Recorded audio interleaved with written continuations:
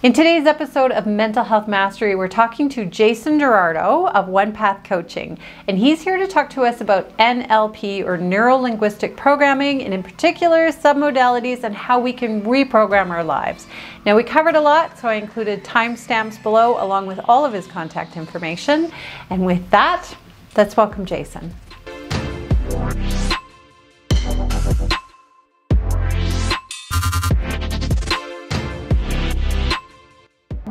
Welcome, Jason. I was hoping we could start with a brief introduction on who you are and what you do, because I know you're very specialized.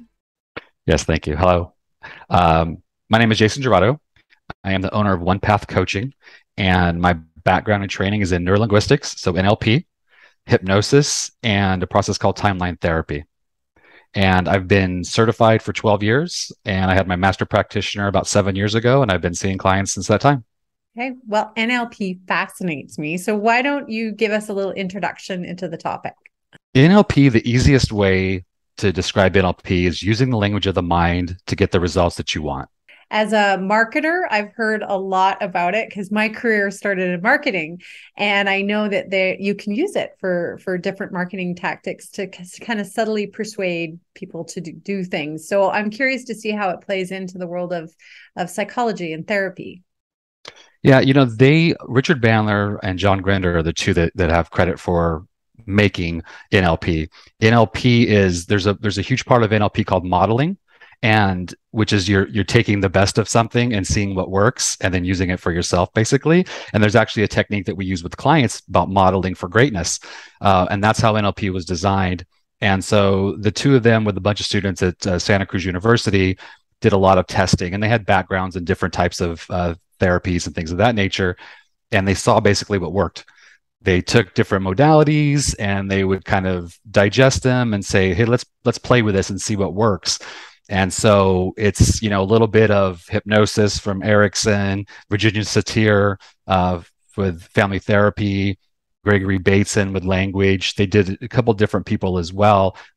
Gestalt therapy. Fritz Perls, Richard Bandler actually worked with Fritz Perls. And so they took those and they kind of digested them down.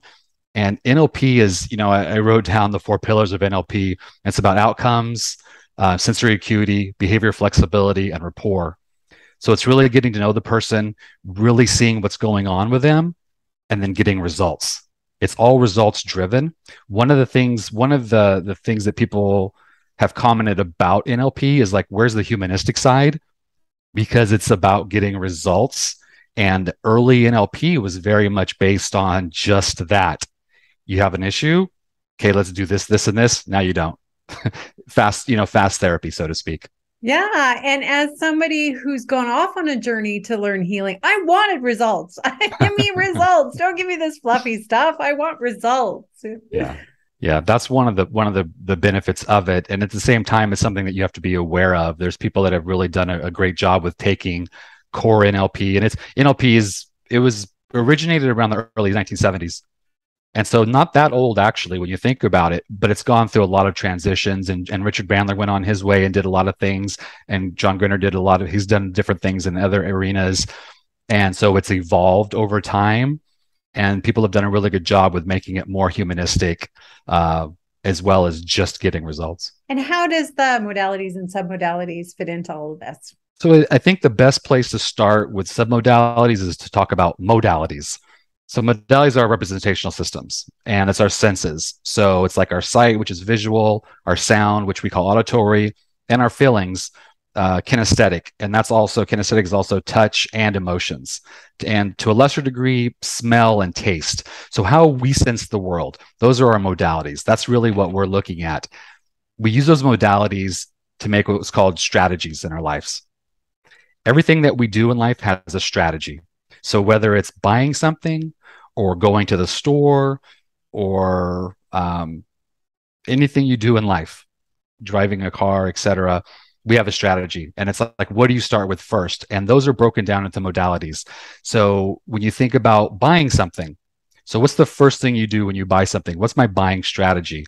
Well, the first thing I have to do is I have to see something I want. So that's visual. So my first step is visual. Then my second step is, for me, I want to touch it. I want to get a feeling for the item. Let's say it's a sweater. And then, okay, I like it. Now I buy it. So my strategy is visual kinesthetic, what we call visual kinesthetic. And that's my buying strategy. Now, it's not a great one because it's very short and I might just buy the whole store, right? But those are strategies. That's how we do it. Now, the intensity of the meaning of that event, though, comes from direct relationship to our submodalities. And submodalities are the component elements of what makes up each modality.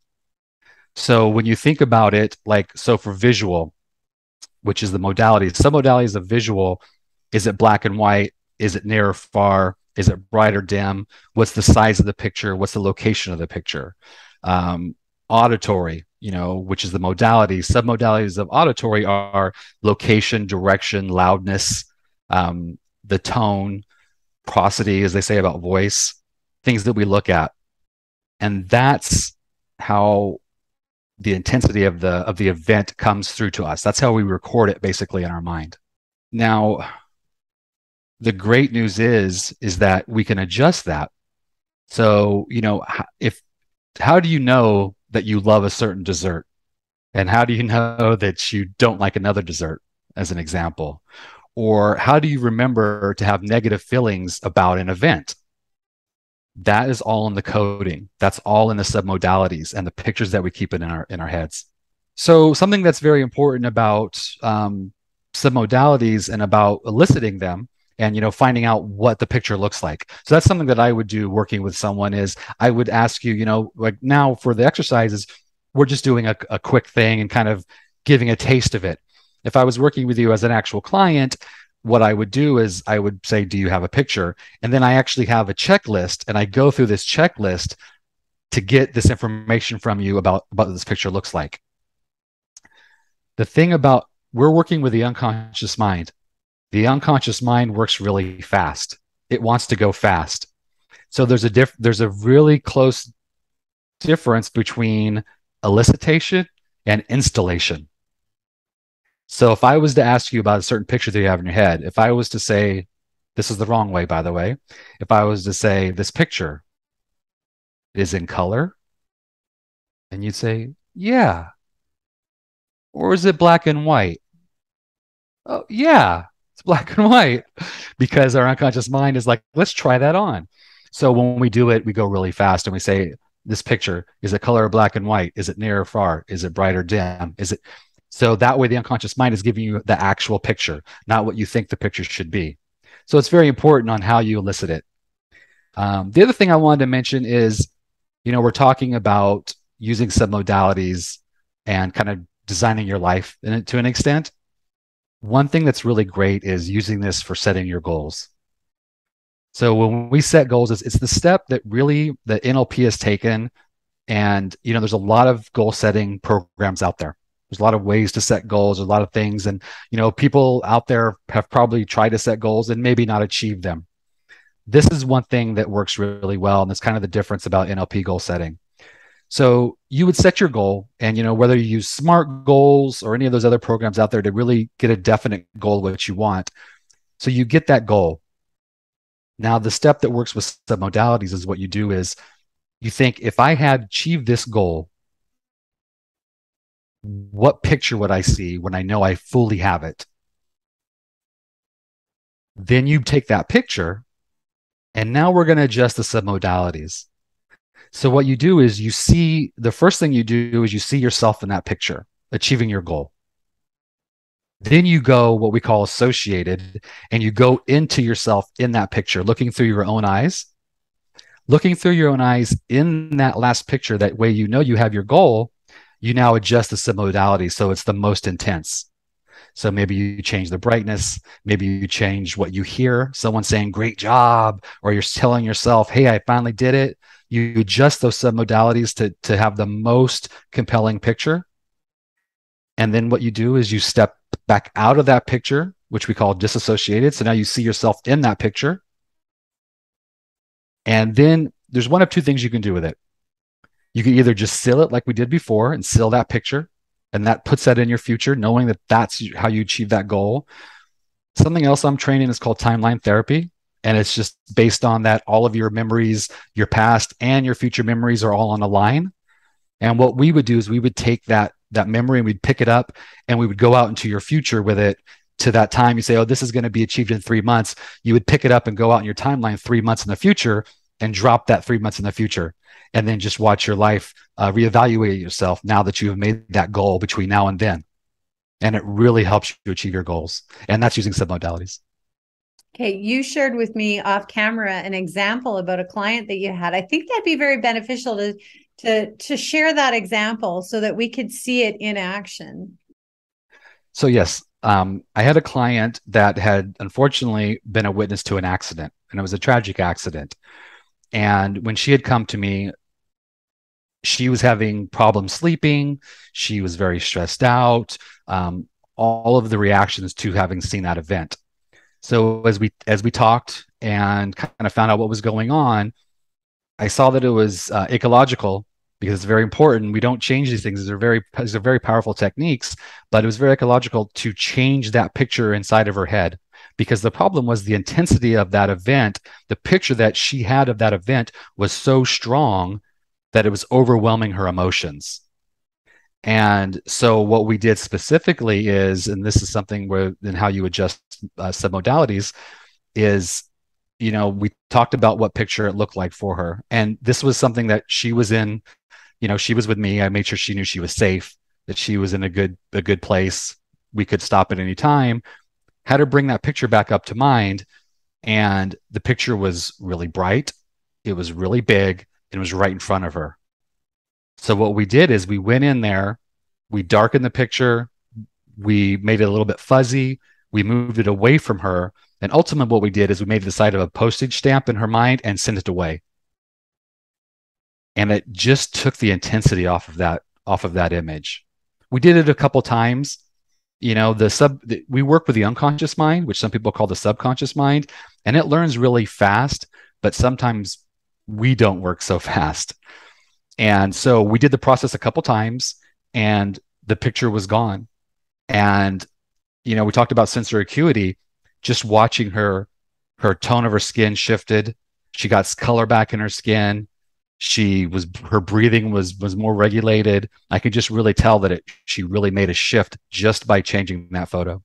Yeah, that's two of the things that amaze me about some of the therapies that are out there is the power of our mind and how we can reframe things, and the power of a good therapist who can pick up on our little nuances and our tone or just how we're sitting and really work with that, see that, and get in there and make another little shift. And yeah, that's one of the main things about NLP. The first thing that you learn when you learn NLP is sensory acuity.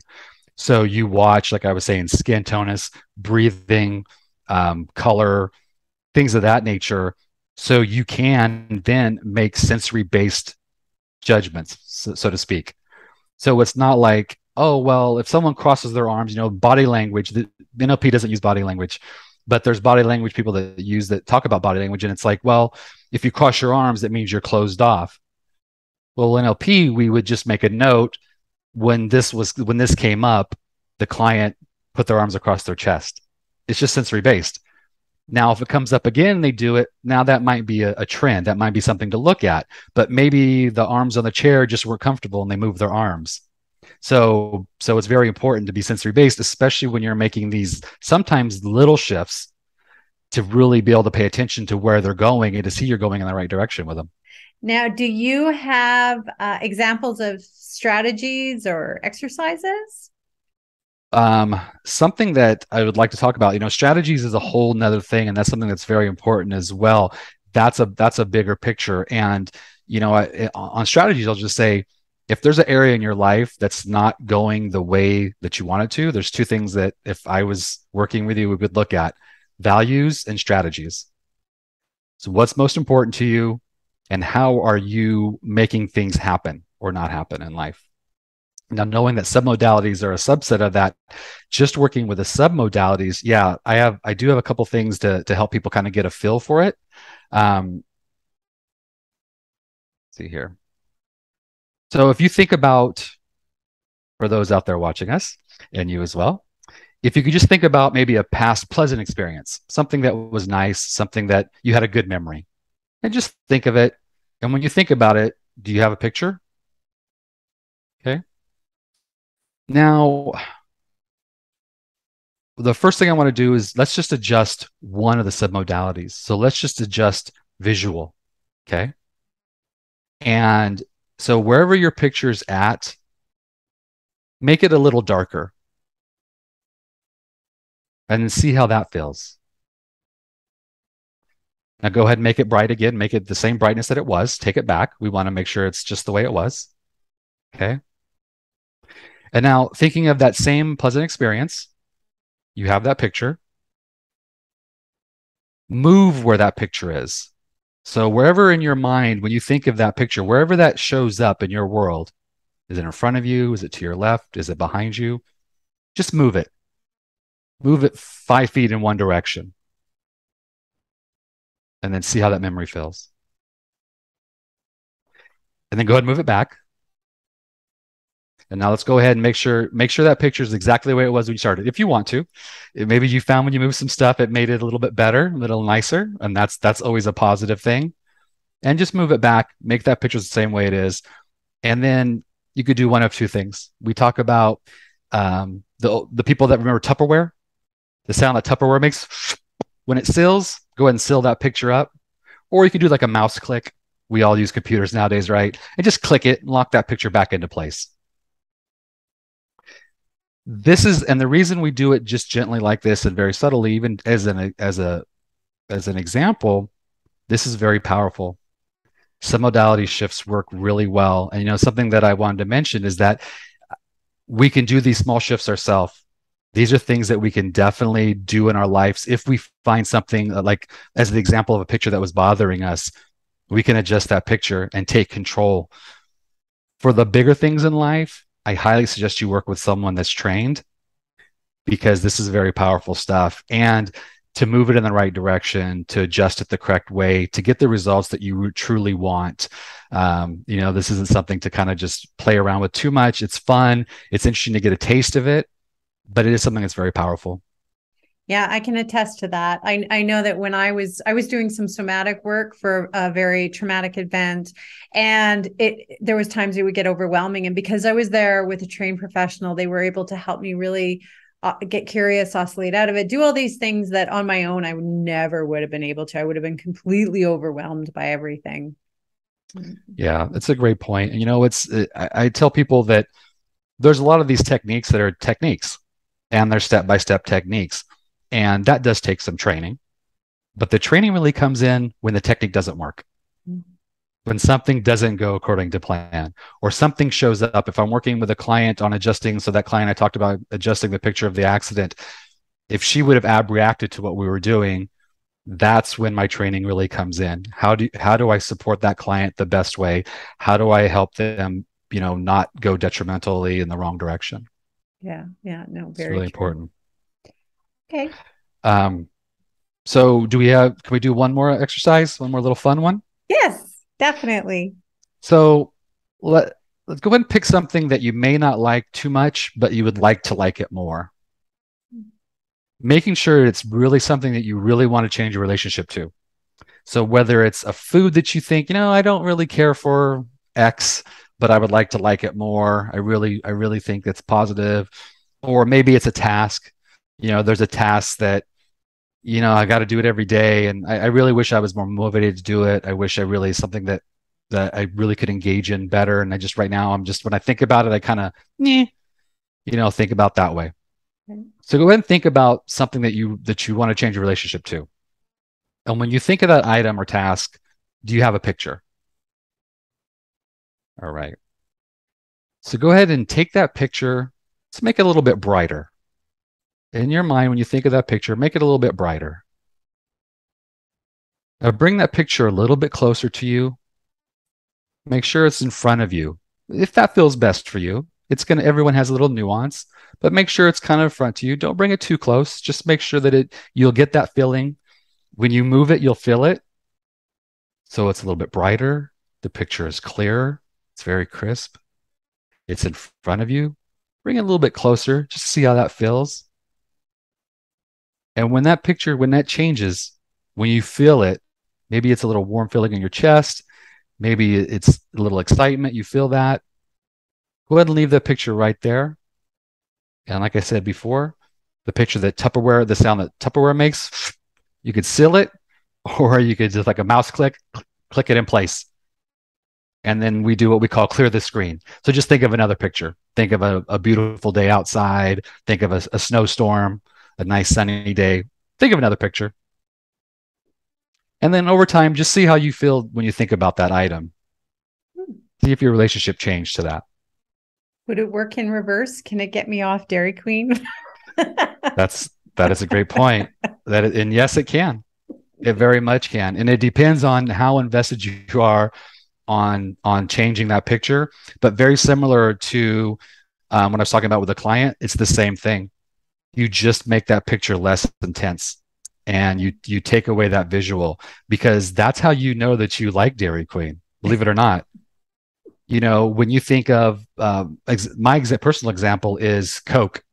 I love Coca-Cola. I don't want to, but it's just a fresh retreat. When I said Coca-Cola to you, the picture in my head was almost like a commercial. It's that glass with the bubbling ice, and it's like sweaty. The glass is sweaty a little bit, and you could see the pop and the fizz. It's a little refreshing. That's the picture I have in my head.